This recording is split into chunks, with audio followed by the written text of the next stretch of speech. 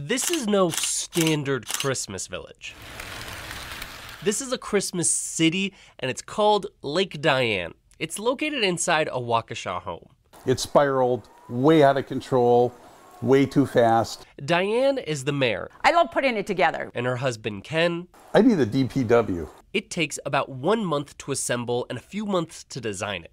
It's a new arrangement every year. Dianne takes care of the assembly and artistic design. Where can I put roads? Where can I put the farm?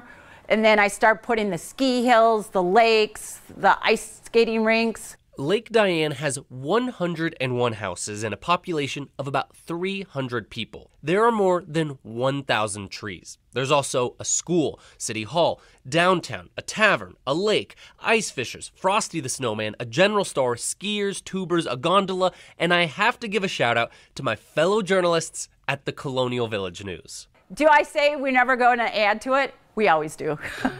When I say we have enough trees, no, we always buy more. It all started with just 5 homes in 1995. It was a fun and cute hobby, and then it grew, little by little, until one day, as they were building their new home, they decided to have a space built specifically to display Lake Dianne. There's a massive closet right there that holds everything.